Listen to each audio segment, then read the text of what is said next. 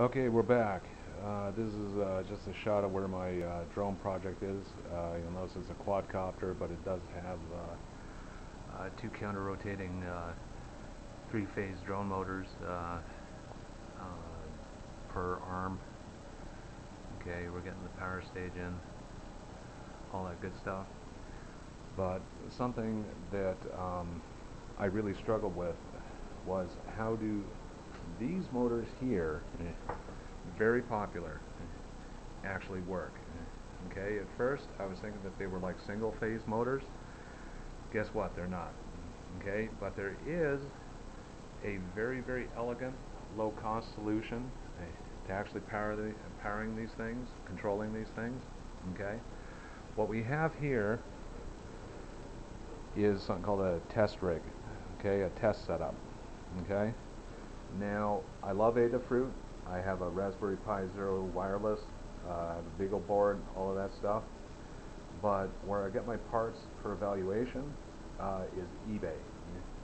Okay, you can get all of these parts that you see on this test rig each for under $5, free shipping. Okay, now it takes about a week or two to come in. That's basically the cost that you're paying as opposed to buying full price here in the States. Okay, but it comes in these little dealios. They're basically bubble wrap type things, and they come in directly from Hong Kong or China.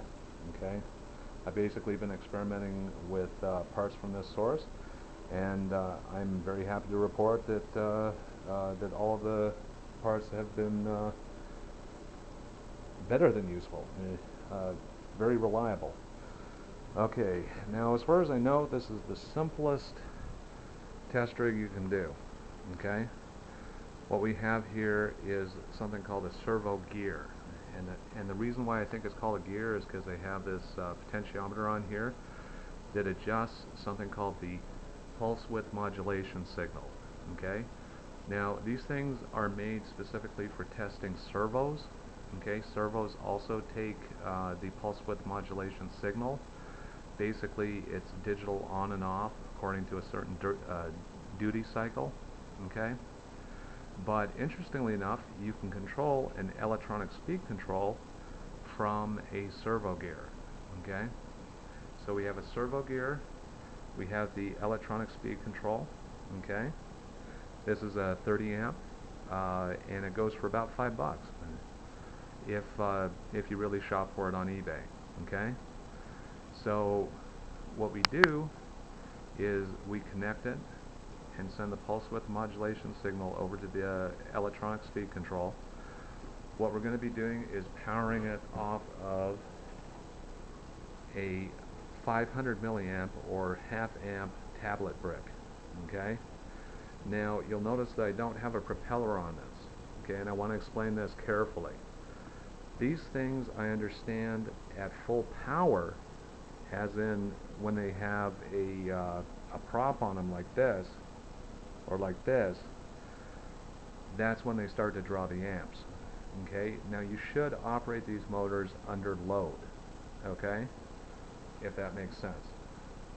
But since we only have a half amp supply, what we're going to do is we're going to run it carefully with no load. In other words, just the nut assembly here. Okay, let me plug it in and show you what we have so far.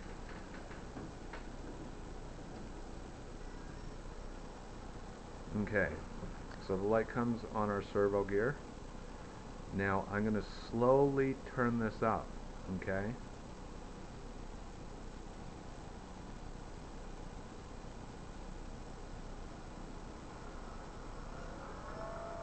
you hear that?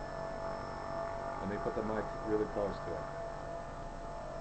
Okay, now notice that I'm just putting a little bit of torque on the servo gear. I'm not powering it up all the way. I don't even want to think of what would happen if I turned it up all the way. Okay, I'd probably short out my little tablet brick is what I'm thinking.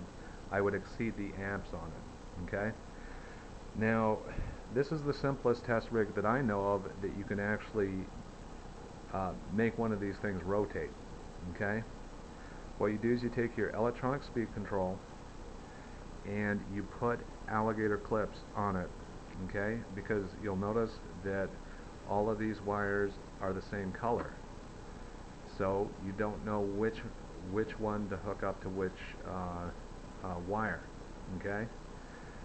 So what you do is you integrate alligator clips, okay? And when it doesn't work, you just exchange the wires randomly until you get it to work, okay? That's basically how I do it. So we have 5 volts coming in. We have just raw 5 volt DC power coming into the servo gear, and we have the servo signal coming out, okay? Now there's MOSFETs in the electronic speed control that don't actually pull that much current. All we need to do is get that signal across, okay? Inside the electronic speed control, it pulls the power off of these thick power cables here, okay? There's a reason why these are thick and these are thin. This is the signal. This is where the power, the amps, come through, okay? You'll also notice that these are thick as well. The power comes through, and these wires are excited in such a way that it produces the waveform, and you can look this up on the internet, that leads to this. Okay? So that's the simplest test rig. It probably cost me about $20 total, okay, including the power supply. So if you're looking to get a single channel up, or rather a single motor up, this is a really good little rig to throw together. This is the end of our presentation. Have a good day.